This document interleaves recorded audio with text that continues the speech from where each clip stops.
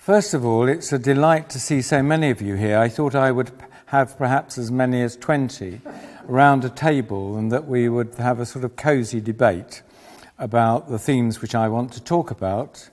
But secondly, this is very much a personal approach in that it's a draft of what I might try and develop more fully as a book. So there's, I hope, as I will call it later on, altruistic self-interest in my accepting this invitation, and I'm very grateful to you, Richard, for extending it to me. But it is, by the very nature of what I'm hoping that at some stage I may be able to do, it is actually a personal story. Forgive me for that, because none of these things of any note or worth are usually achieved by a single person. It's by a whole team. And not tonight, but on another occasion, what I would wish to develop, if I look back over my life, I would see prophecy not actually by individuals now, but largely through institutions, about the role of prophetic institutions in our society. But that is not actually what I want to talk about tonight. I want to talk about poverty, life chances, and back to destitution, because it is a tale of the age through which I've lived politically. For it starts in 1969, when I joined the Child Poverty Action Group. And I think it's true that since Freud, if not before, from our upbringing, none of us truly know ourselves and our motives.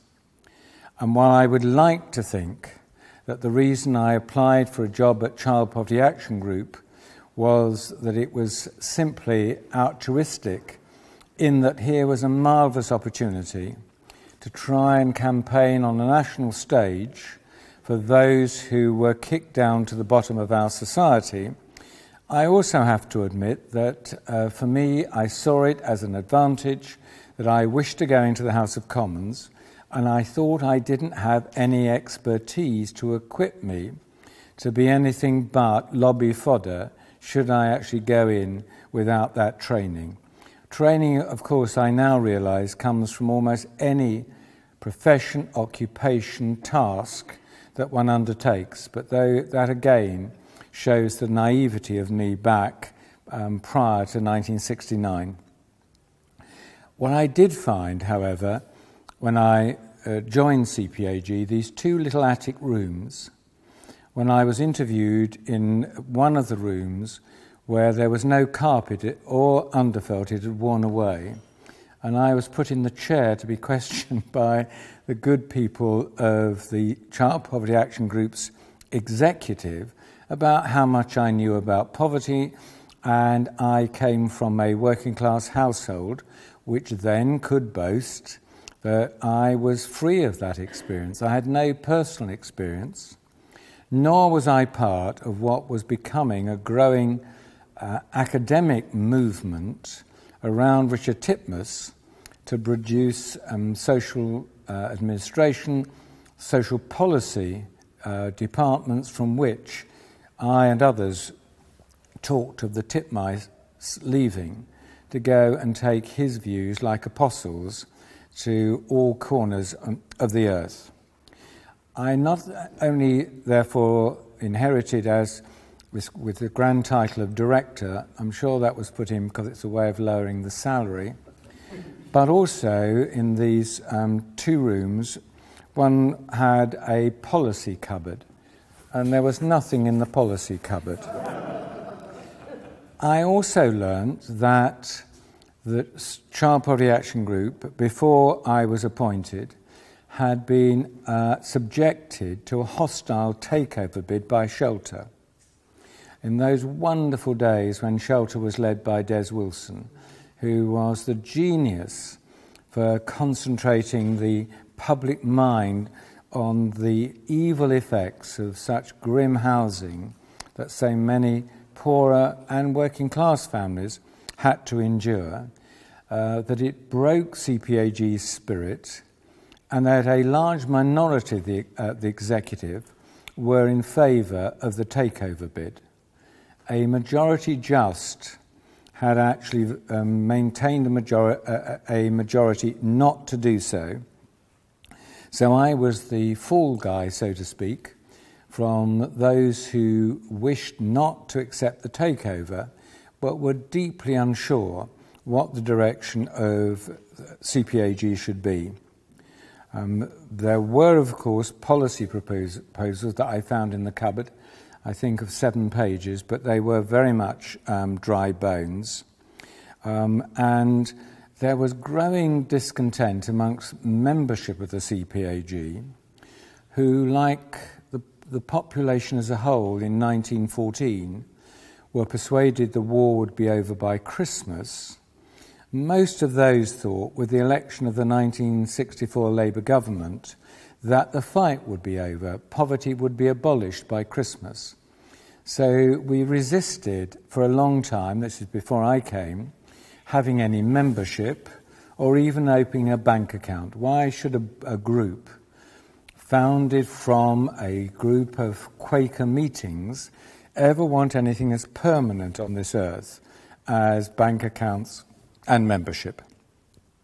And when Christmas came and went, and Christmas came and went, and Christmas came and went, and Christmas came and went, and the Labour government tactics, maybe they were honourable, but rather like last night's vote in the House of Commons, of devising techniques of not doing anything, set up inquiry after inquiry after inquiry. Indeed, there were 4 major ones, which of course allowed ministers to say, we're waiting for the inquiry before we can actually say anything about what we might do. So for me, here was the first lesson for a reformer, that when one pulled out the dry bones from the cupboard, we had a document and a strategy which was unintelligible to voters. It was unintelligible to actually the whole of the executive committee, because we had hit on a policy that we should increase family allowances and claw back the increase from, quotes, richer workers, i.e. those over the tax threshold, by adjusting tax allowances so that nobody over the tax allowance threshold would be better off. And you can see immediately the difficulties of a campaign that should have been talking about the poor and justice for them, and a sweeping measure that might actually relieve that poverty and maybe optimistically abolish it. We had this technical discussion in public, if we're ever on radio or television or in the newspapers, the advantages of disadvantages of what were called clawback. Now, you really have to be a genius to devise a reform strategy that would actually rustle up enthusiasm for a rallying cry, we're all in favour of the clawback. Particularly when I was rewriting that preliminary document for our next submission about trying to move CPAG from where we were to a different political ground, and I wanted examples of the clawback working. I then, as I say, discovered that none of the executive, however clever they were, however important their professorial chairs were, no matter how many times they put their names to this reform, could actually work out what it would actually mean in practical terms. So there was a lesson for me there. But it was also, in a sense, a move in the wrong direction. In that, by operating this clawback of singling out poor families from supposedly richer families, we were actually making families pay to deal with family or child poverty, rather than presenting the bill as we should have been to taxpayers as a whole, and particularly to richer taxpayers. It also raised, of course, the whole business about means testing versus universalism. And that came up when the current mega reform, as we were told, and Ian Duncan Smith, with some justice, says that his reform is the greatest reform since Beveridge, universal credit, we were debating before the House of Commons yet again yesterday. It is a debate about means testing and universalism. And it is a debate between those who believe it is best to campaign to try and use whatever sums you have to help the very poorest, against those of the position that I wanted to get CPAG into, that we were not interested in this clawback lark and all the rest of it, but that we were actually about underpinning people with then family allowances, now child benefit, and later, which I will come on to, a minimum wage. And the reasons for that were simple, and you may well claim it is simple theology. It was about my understanding about mankind, if I want to dress it up in grand terms, or in everyday language. It was a belief about how I think human beings respond. And its key factor here is about the role of altruism. I do not believe, as many of people on the left of goodwill who take other proper views separate from mine, believe you can run a society on altruism alone. I do not believe that's a strong enough motive force in human nature. I do believe there are special occasions in which you can appeal for altruism for very, very limited and clearly defined goals for a limited period of time. But if you want in welfare a sustained altruistic element, that altruism itself must be based on self-interest. Hence the phrase which I tried to use from the beginning of CPAGs, the idea of self-interested altruism. And that's why all through my life at CPAG and through the House of Commons, I've been trying to propose there aren't any shortcuts on the payment of welfare to the idea of a national insurance system of some kind. Of course, we would want that system comprehensive. Of course, we would want that system paid for by progressive contributions. But if the welfare state is to be sustained, if it is to advance, then the vast majority of the country have got to see it's in their interests that this welfare state prospers.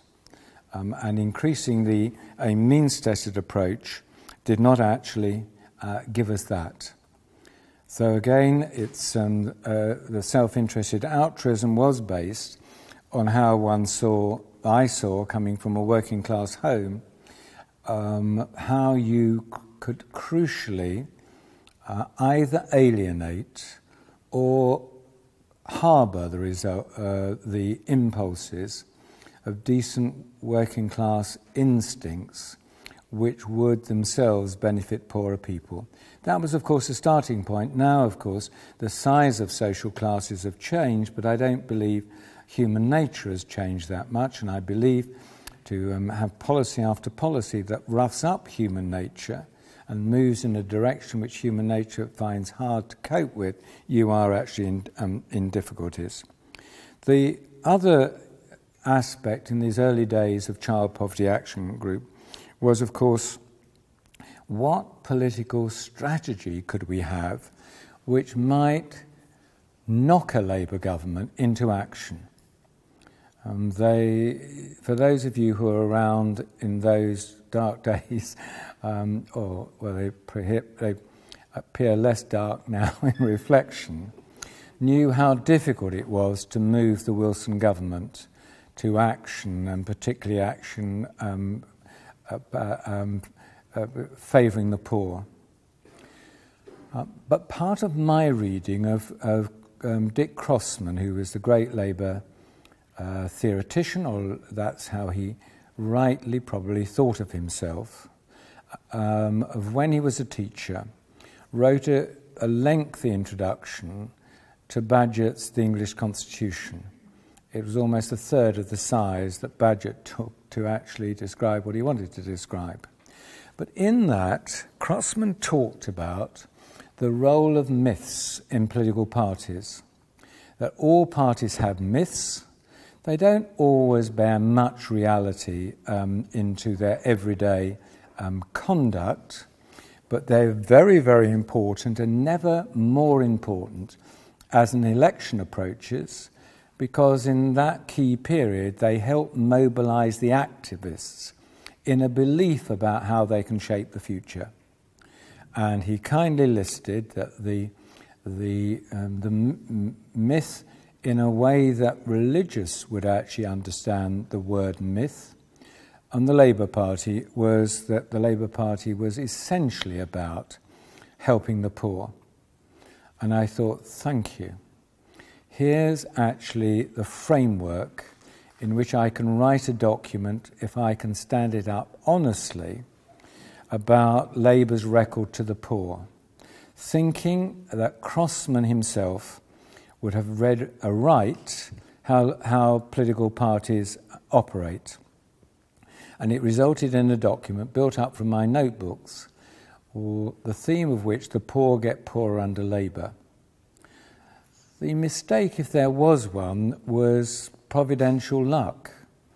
That actually, by the time we'd published this document, Crossman was the minister responsible to having a say in what we should do following the CPAG's memoranda. And Crossman had sort of elephantine abilities to trumpet around and trample on people and enjoy that without seeing the danger both to the wider goal that he and we were trying to achieve.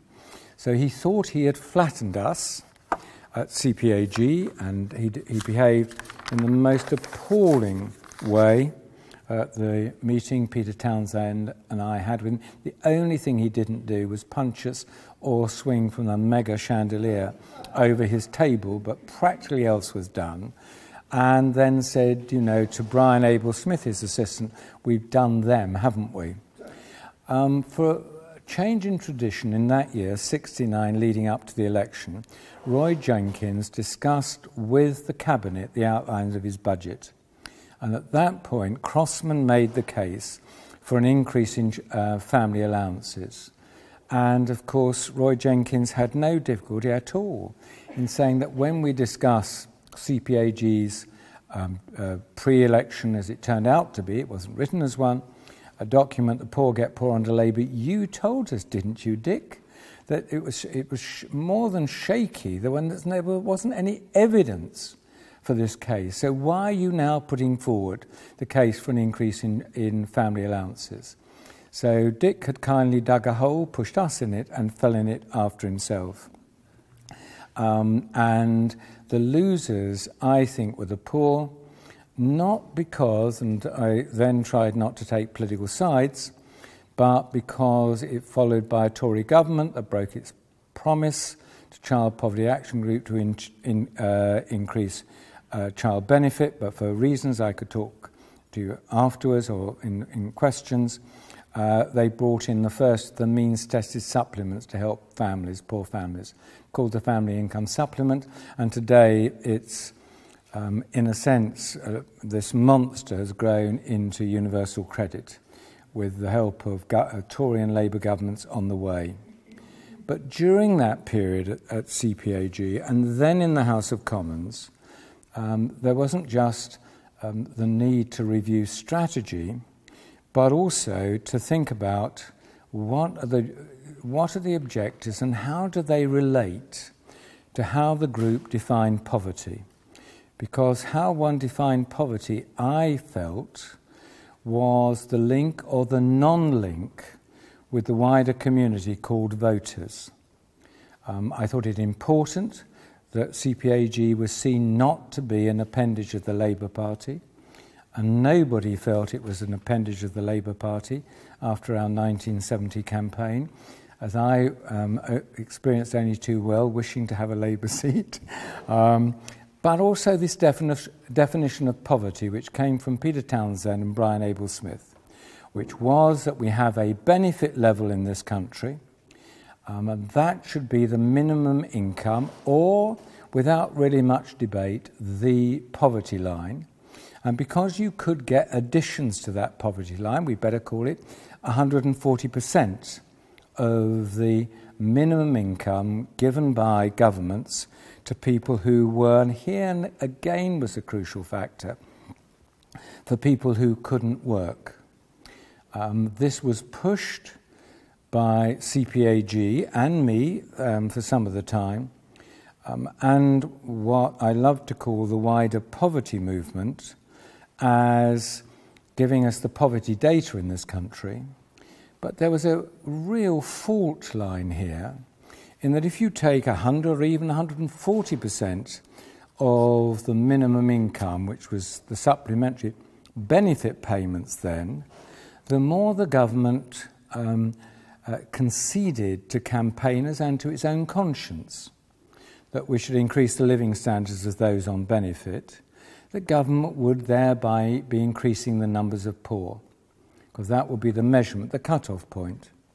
Whereas in fact, if one lowered the definition and made it worse for the poor, you could actually reduce the numbers of poor. And here, for me, was a dilemma which we, as poverty campaigners, really didn't solve, and it lost support amongst voters.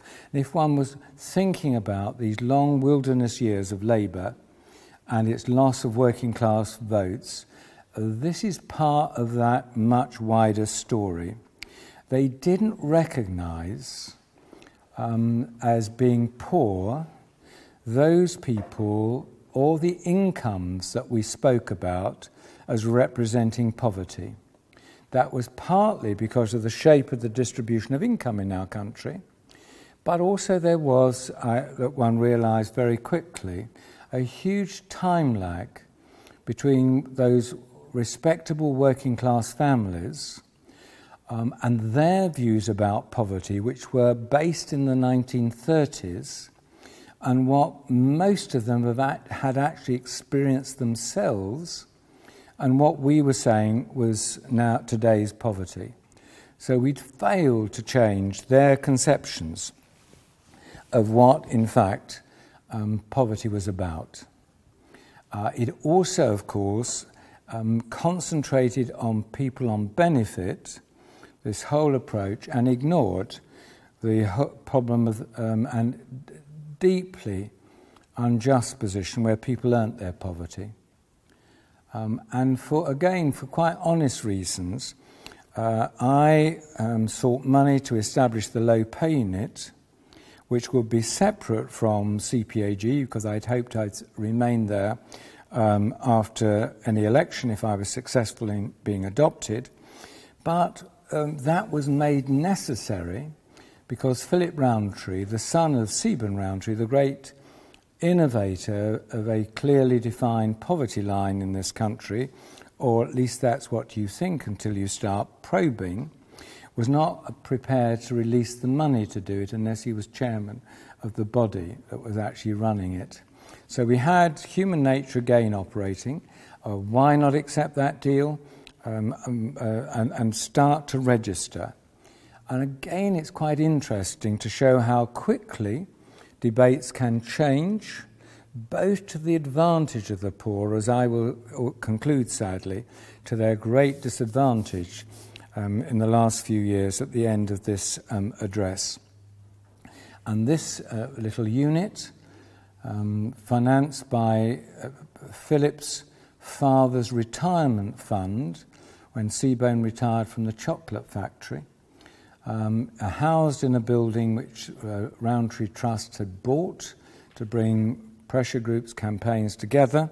We campaigned on two things. One was we then had a statutory minimum wage machinery, which was called the Wages Councils, many of which had not met for 10, 12, 15 years.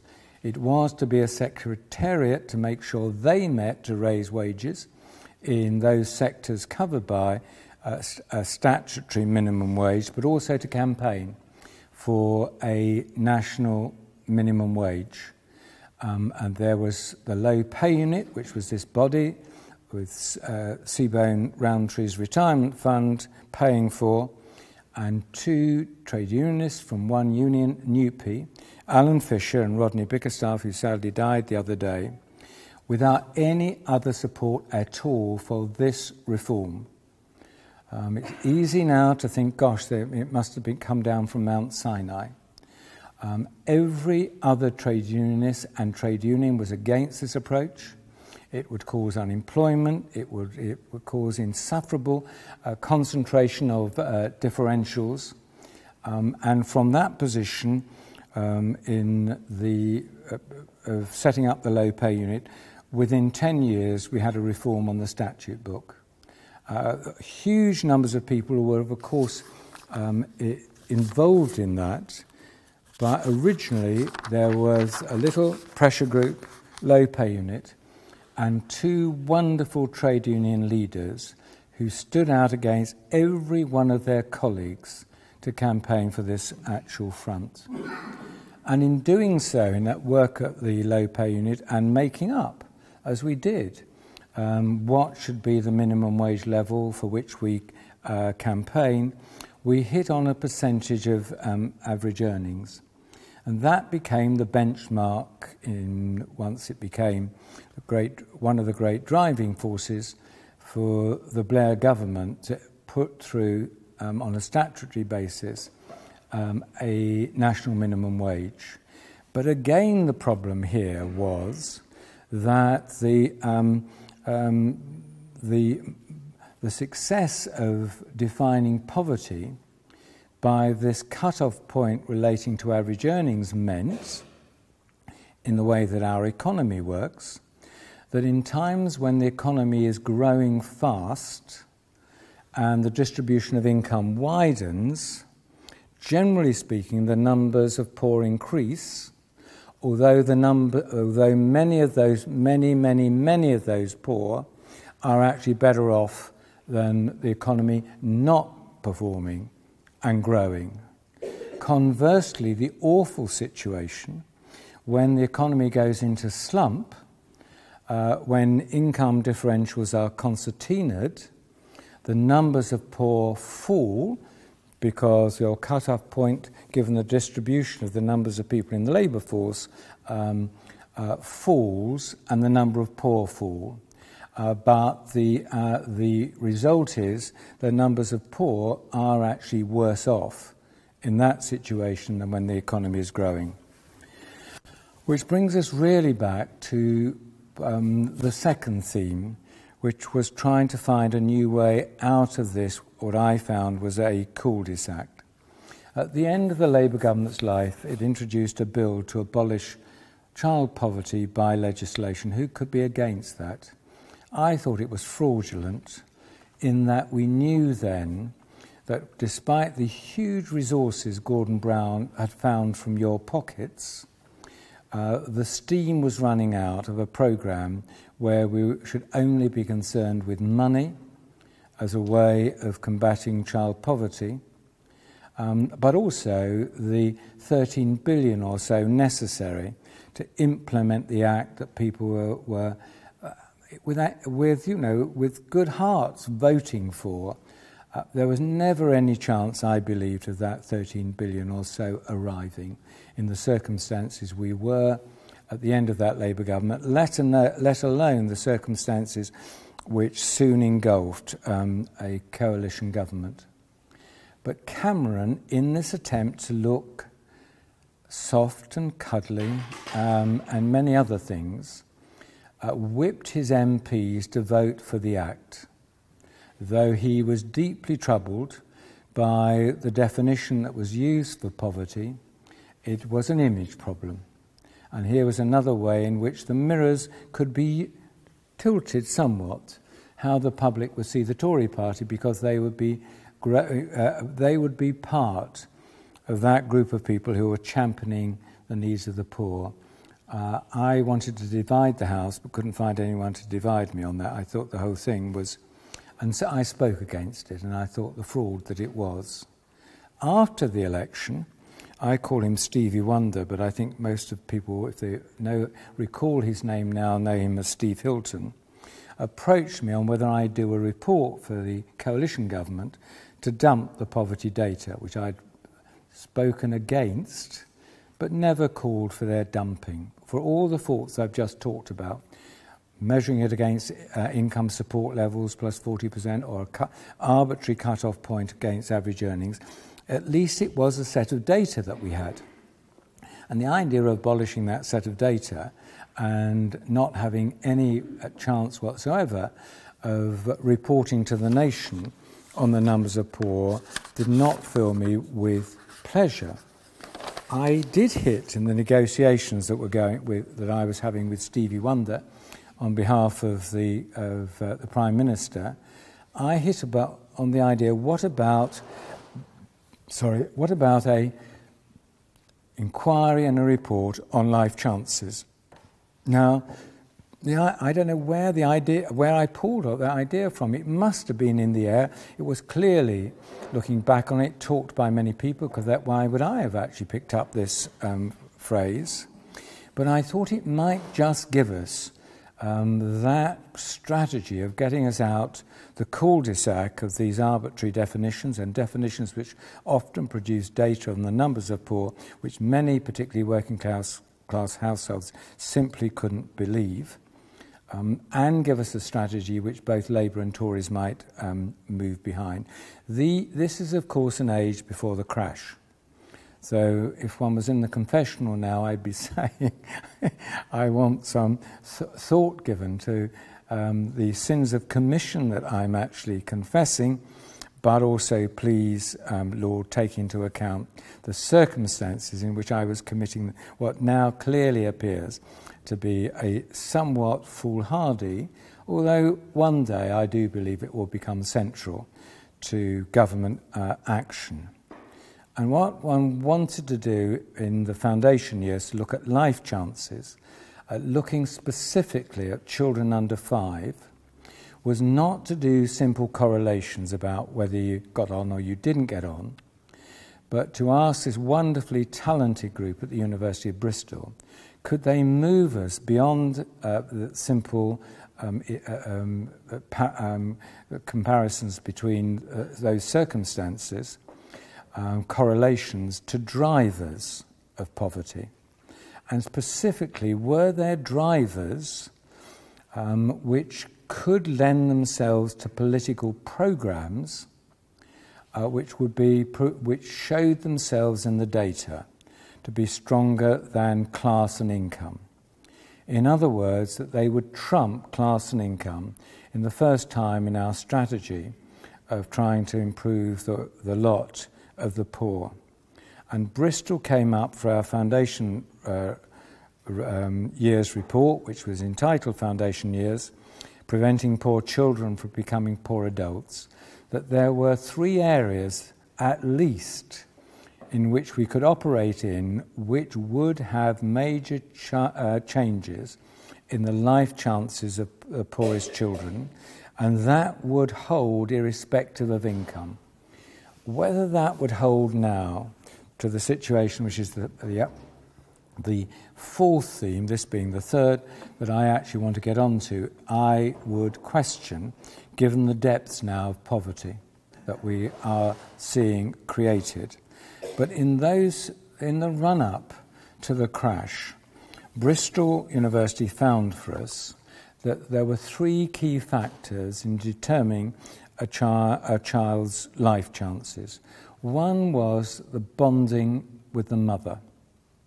The second was the mental health of the mother, and clearly those 2 are being linked, because if the mother, as a result of postnatal depression, is alienated for a long period of time from her child, there ain't going to be much bonding. And thirdly, there was what Guardian readers would, including me as a Guardian reader, would recognise what's called the home learning environment. Were there books? Were there the right toys? And did you spend time with your children? And so on. And that was the essence of the report that went to David Cameron, which of course enshrined the original ideas for Sure Start, Tessa Jowell and David Blunkett wanted Sure Start to be family-focused. And although they didn't highlight those three areas, talk to Tessa Jowell, read what she was saying then. It was all about a great leap forward in ensuring that the most vulnerable were going to bond well with their children and finding, in fact, ways round the barriers to that bonding and that home learning environment. It failed, of course, because very quickly the Sure Start industry developed a language which I picked up going round the country for the report on the foundation years, when I'd say, where are the most vulnerable? And I would be treated like a poor delinquent child, which perhaps I was and am. Oh, you don't understand, Frank, they're so difficult to reach. They're the hard to reach. So I said, we've now got a language which has been developed which excuses your failure. Hard to reach? Don't have to bother about them. They're all out there. Rather than the programme has to be about that and the strategy has to be about that in reaching them. And project after project after project, the bushy-tailed mums were in there benefiting wonderfully from Sure Start and a real absence of those parents most in need of commitment and support. The legacies of this strategy was really that very, very late in the day, when Cameron realised how frail human beings we are, and he was searching for a legacy, he began to go back to ideas about a life chances strategy. But the government fell ever before that great strategy, had it been written, was in fact ever published. Although a group of people interested in implementing the main reports about what are those three factors which can trump income and class, did set up the Foundation Years Trust and are, by experiment, trying to see whether that can work. Which brings me on to the fourth area of my work, of one coming into poverty with this great opportunity to join CPAG, of force of circumstance, trying to back up a campaign which was really about people on benefit, or with one which was about people also in low pay. The idea of trying to see whether it was a new strategy with life chances to what is now a quite horrendous situation, which I never, ever expected to experience in my lifetime, which is the re-emergence of destitution. And again, it's a period, we're talking beyond the crash, but it doesn't only just involve the crash. The crash and the follow-through, there were a whole series of choices that were made. The lead up to the crash and post-crash, about the ideas that globalization, what would benefit everybody without ever thinking what the time scale was for that benefit. Some people were going to benefit much more quickly than others, and surprise, surprise, it was the poor who were going to take the strain, suffer the cost of adjustments, but maybe in the future benefit from that globalized market. And there then has also been, to accompany the changes in the labour market, the dropping away in the labour market, as I could best describe it in this country, for poorer people, the advent of universal credit and how that is actually playing out.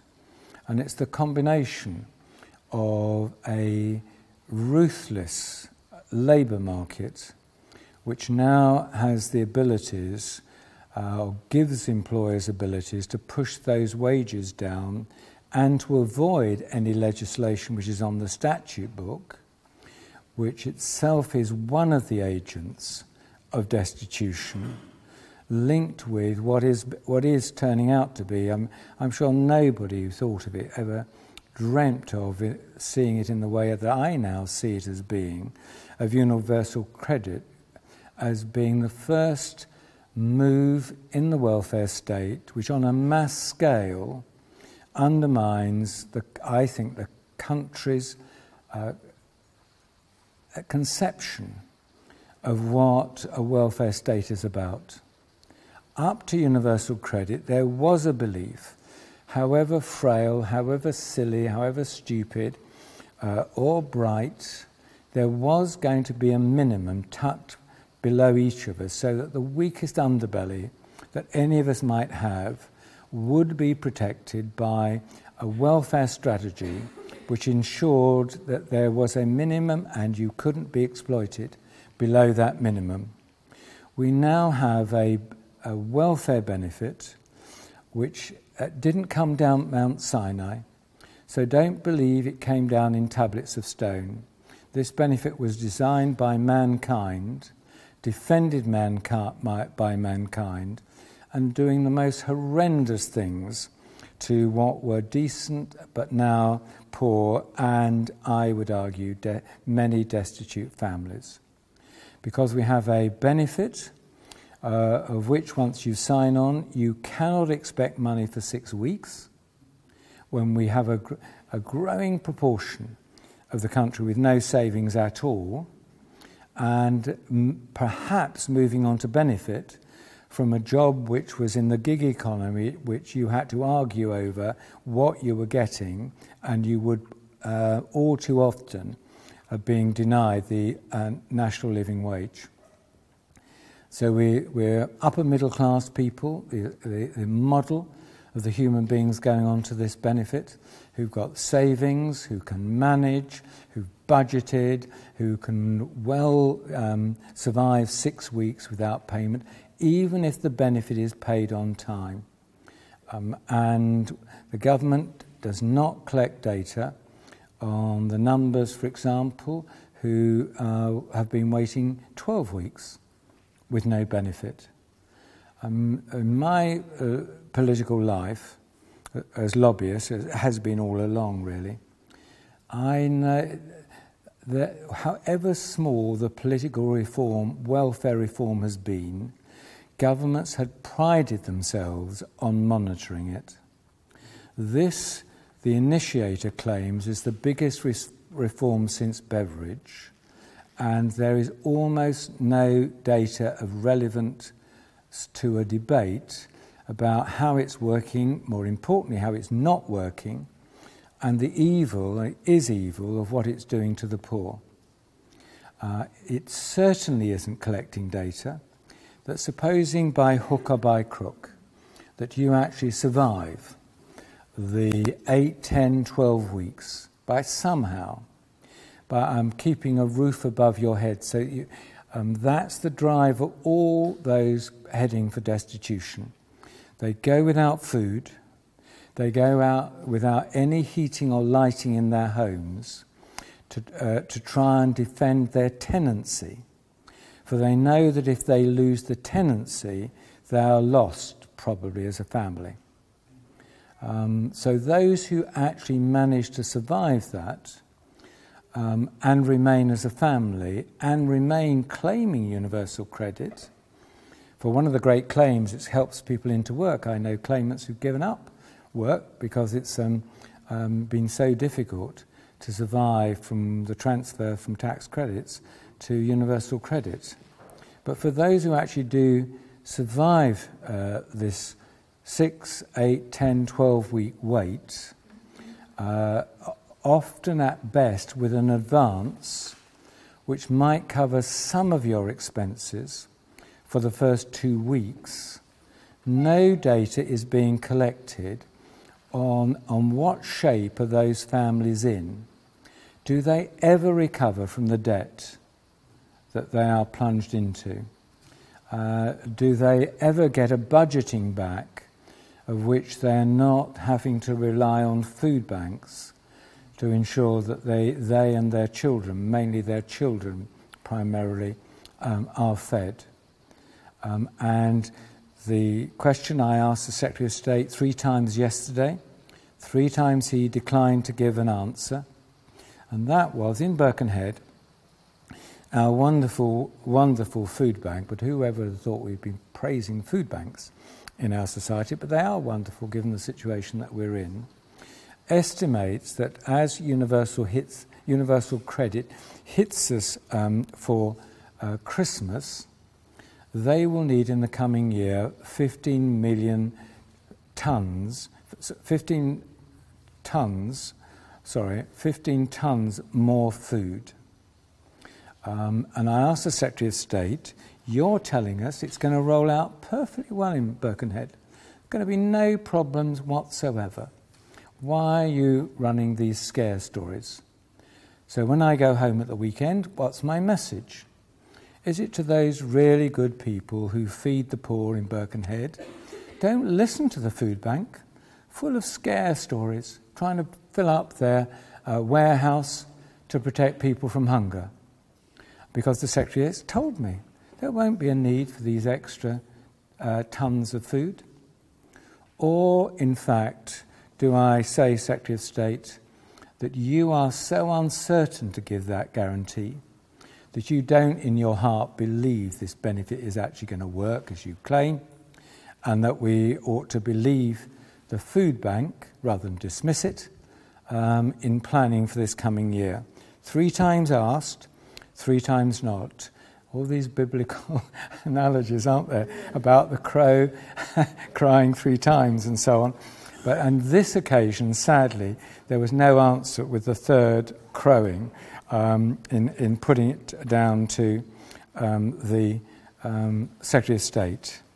And as I see what we've now got in a world I never believed that we would see, we find families everywhere, in every constituency, at some stages now, fighting hunger, initially through food banks or some other wonderful initiatives, who are going without, they cannot afford, they've had their power cut off without food or light. So last Christmas, the hampers that were provided in Birkenhead had candles in them and had food which you could eat without cooking. While, thank goodness, getting on to N-Power, who's given us a whole new initiative of being able to offer everybody without power in their homes to have the money for 2 weeks to be connected. And that's operated over the last year in Birkenhead. And what do the other energy companies do? They go to the Competitions Authority and claim this is unfair competition. That anybody coming into the food bank, they don't have to be N-Power customers, will actually get help. And they are claiming, instead of actually saying, we will do that, they're actually trying to and have successfully closed down the N-Power campaign to offer free credit for 2 weeks for power while people seek help to sort their benefits out and so on. So let me, if I may, therefore, on this sombre note, draw from those heady days during my lifetime when many of us would share these aspirations, that we had a Labour government, the Wilson government, and that we would see the end of poverty as we know it in our lifetime. To the record that I've given in a personal approach to, but landing up in this unbelievable spot of being the 5th or 6th richest nation in the earth and seeing the re-emergence of destitution. And that comes partly from the man-made acceptance of the dominance of global markets. We didn't have to go down this route. We could have actually said that is not for us. We're going to take a much longer-term view, although one knew all the problems in reforming the British economy to adopt that approach.